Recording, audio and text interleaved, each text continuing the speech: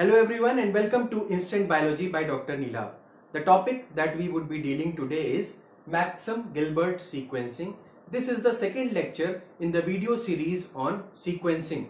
In the first lecture we have already talked about Sanger sequencing. That is one of the main sequencing methods, but now it has also been replaced by high throughput sequencing, or what do you call as this Illumina method, or NGS, that is next generation sequencing. We would talk about that in another lecture, but this is the Maxam Gilbert sequencing. I have divided the whole lecture into a number of parts, as you can see on the board, and we would be dealing with each part in detail. Okay, so let us start.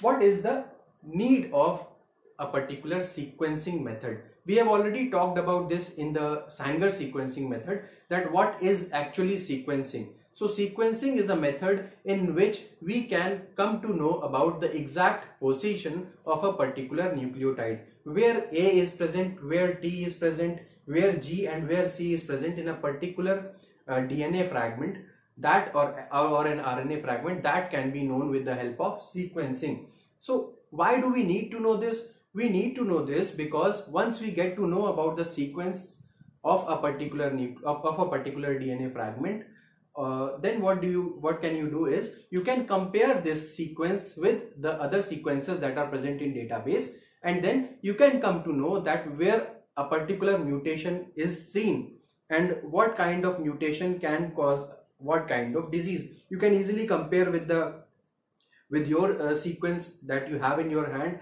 and the sequence that is of a wild type. So mutant can be compared to a wild type, and you can know that what is the cause of a particular disease, or which mutation causes what disease. So this is basically why sequencing is generally used. Now this Maxam Gilbert sequencing is also called as chemical method of sequencing, chemical cleavage method of sequencing, or chemical degradation method of sequencing. So these three names are just like synonyms of Maxam Gilbert sequencing: chemical method, chemical cleavage method, and chemical degradation method. Okay, so it was discovered by Alan Maxam and Walter Gilbert. That on the name of the scientists only, the name of the technique is there. Okay, so what is the process of this particular technique? What do we do is, this is the DNA strand that we are working upon. 5' to 3' is the direction of this strand, and 3' to 5' is the direction of this strand. So this is just the normal stuff. What do you do next is you try and you cleave off this 5' phosphate end. You know that at 5' end phosphate is present. So in any sequencing method, you have to locate your sequence first. For location purpose, what do? You need to produce, or you need to make a radioactive, you need to add a radioactive phosphate over here. So first of all, you need to cleave off the original phosphate. Which enzyme is used for cleaving the phosphate? Alkaline phosphatase.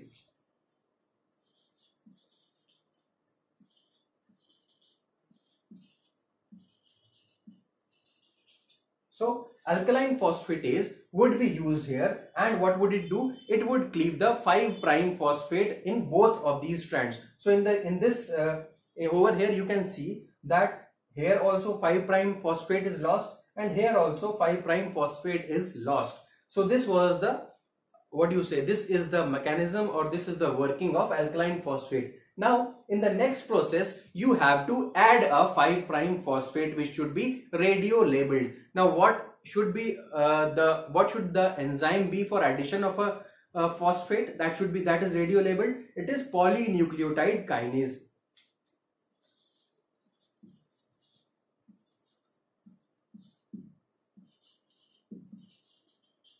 So polynucleotide kinase would be used. What is the function of polynucleotide kinase? It would add 5' phosphate that is radio labeled. Why it should be radio labeled?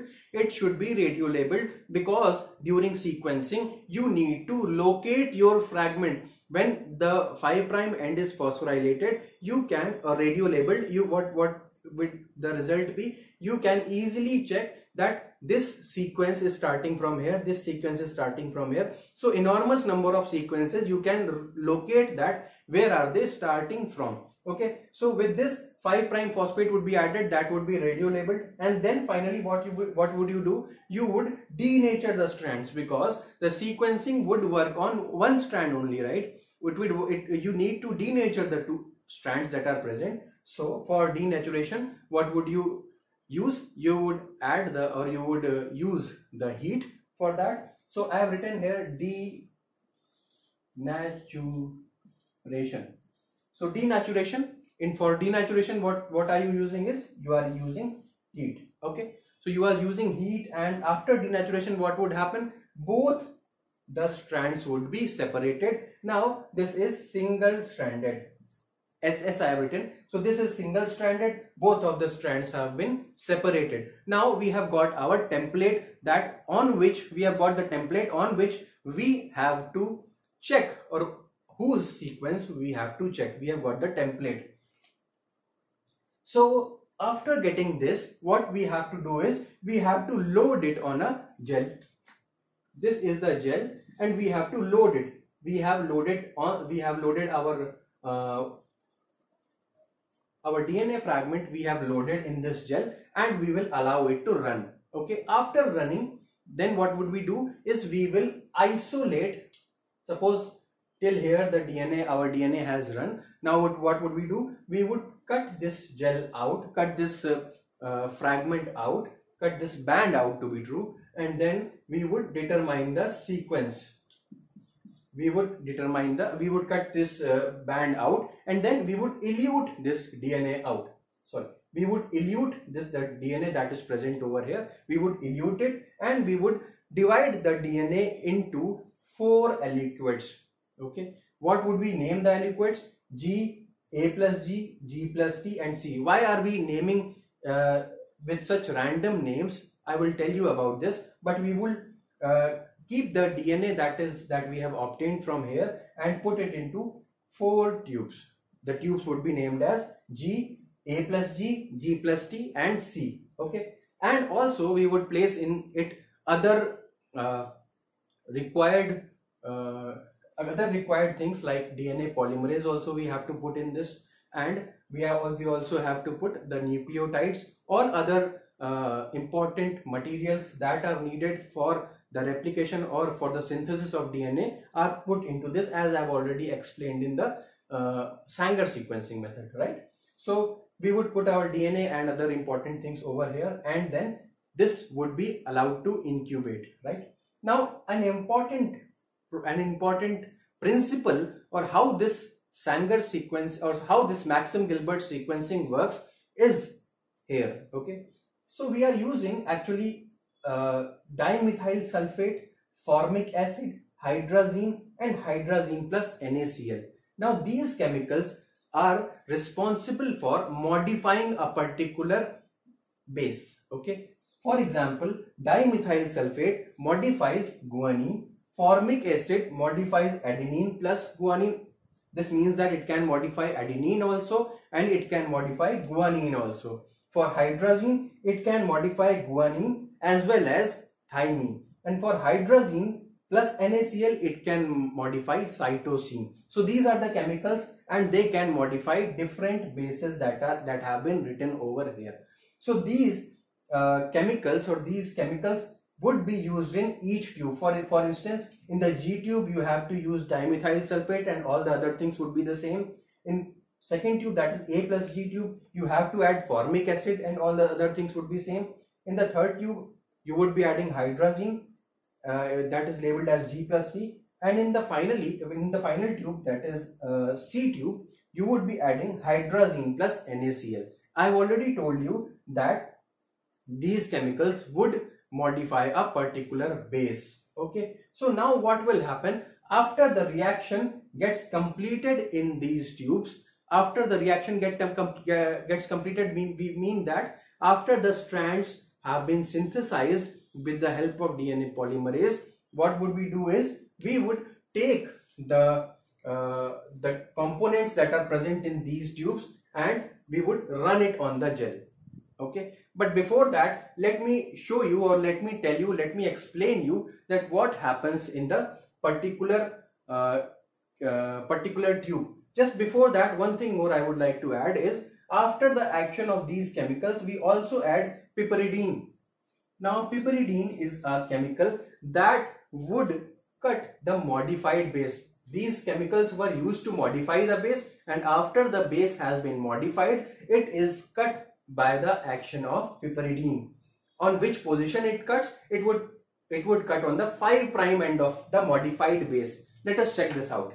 For instance, we take an example of DMS and piperidine. DMS is dimethyl sulfate. You can see that it modifies guanine. Okay. Suppose this is our fragment. This is the phosphate end. This end has been radio labeled. That is why you are able to see this particular sequence. Okay. Suppose this is the phosphate terminal and this is your sequence. Sequence states that TAC GTTA GGAT. This is the sequence. Okay. As we have already discussed that dimethyl sulfate would modify the guanine. So here guanine is present. You can see that here guanine is present. It would modify guanine, and due to the action of piperidine, what will happen is at 5' end of this base, 5', this is the 5' end, and 5' end of guanine, what will happen is it will result in a cut. From here the sequence would be divided into 2 parts. Okay, so this would be the first sequence that you will obtain, just as P phosphate and TAC, just because after this guanine has been modified and piperidine divides this or cuts this strand. Next, here also guanine is present, here also you can cut, and this would be the sequence that would be obtained. By this I just want to say that by addition, this dimethyl sulfate would randomly modify a particular guanine in this entire sequence. That is not known which particular guanine would it modify, but it would modify a particular guanine, random guanine. So when it modifies this, piperidine just cuts at 5' end of that particular sequence, and you would obtain n number of sequences. Okay, just like this. Suppose this is the length of a sequence. This is first sequence. This is another random sequence that you would get in this particular tube only. Suppose this here also guanine is present. This is the third sequence that you would obtain after the guanine is modified, right? Let us take another example of formic acid and piperidine. What does formic acid does is formic acid modifies adenine and guanine. It can modify both. Okay, and after the action of piperidine, what will happen? The sequence would be cut down at the adenine also and at the guanine also. So what can be how can this be understand this with the help of an example? Suppose this is the DNA segment that we are working upon. We use formic acid. Then what will happen? It will just modify this adenine. It will modify this adenine, and after the action of piperidine, what will happen? You would get this would be the first sequence. Next, what will happen? It also modifies guanine, so guanine would be modified. You would get TAC. Okay, suppose, and so on. These random sequences would be obtained after you use formic acid and piperidine, and similarly after adding hydrazine and hydrazine plus NaCl, you would get different fragments, right? So this would be the action of these chemicals. Now, once you are done with all this process, what do is you utilize the components that are present in these tubes and run a particular gel. What would be the gel? This would be an agarose gel. Now, what would you do? You would just, from the lower end of the gel, you would start analyzing, or you would start observing the bands that are present. Okay. Now let us see what bands are present and how can you read a particular gel. Okay, let us see that. Okay, so first this is the 5' end, as I have already explained this to you in the previous, that is Sanger sequencing method. This would be the 5' end, this would be the 3' end. So let us starting from 5' end. What is the first sequence? What is the first band that we come across is guanine. Okay, then what do we come across is A plus G. Okay, we come across A plus G, but you can see that here A plus G is present, but you cannot see any G over here. Once if you compare these two chemicals, formic acid can modify adenine as well as guanine, and dimethyl sulfate can modify guanine only. So if this band would correspond to a guanine, then here also a band would have been present. But since it is not present, then we can say that this particular band corresponds to adenine. Right? I guess you would have understood this. Similarly, when you come across this third band, it is showing C plus T. Right? It is showing C plus T. But can you see a base corresponding? Can you see a band corresponding to C over here? No, you cannot see it. So we can conclude that this particular band is corresponding to thymine. Right? Now the next one is again adenine plus guanine. But can you see a guanine over here? No, you cannot see. Again, adenine would be present over here. Now after this, we can again see here C. We can again see C over here. So this is C. Now coming to the next one, this is again adenine plus guanine. Can you see a base corresponding to guanine over here? No, you cannot. So you just can see the adenine. You can just write over here adenine. Now just after that guanine. Just after that again adenine plus guanine. Can you see a guanine over here? No. So adenine. And finally cytosine plus thymine you can see, but you cannot see cytosine over here. So it would be thymine. This ends, this sequence ends. So we can just write 3' over here. So this is the complete sequence of the synthesized strand. This strand has been synthesized in our tubes, right? If we want to know the sequence of the strands that our template strand, if we want to know the sequence of our template strand, what will we do? We will construct a complementary sequence to this. What would be the complementary sequence? You would just write 3' over here and then write the corresponding or complementary bases to these segments.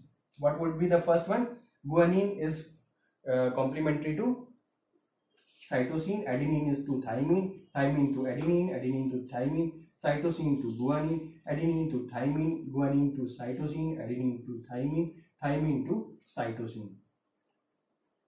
Sorry, thymine to adenine. So, and this end would be 5' end. Right? Okay. So this is the complete sequence that we were talking about. This is the sequence that we were looking forward to, that we wanted to know about. That was our template strand. So this is the method which is known as Maxam Gilbert method. This is why it is called as chemical method, because we are using different chemicals over here with which we are able to analyze our sequence. I guess this lecture would have been useful to you and you would have been able to learn about this Maxam Gilbert sequencing method. If you have any problems related to this video, you can comment on the comment section and I would love to answer your queries. Please like my video, please subscribe to my channel, and look forward to other set of videos. Thank you so much. Have a great day.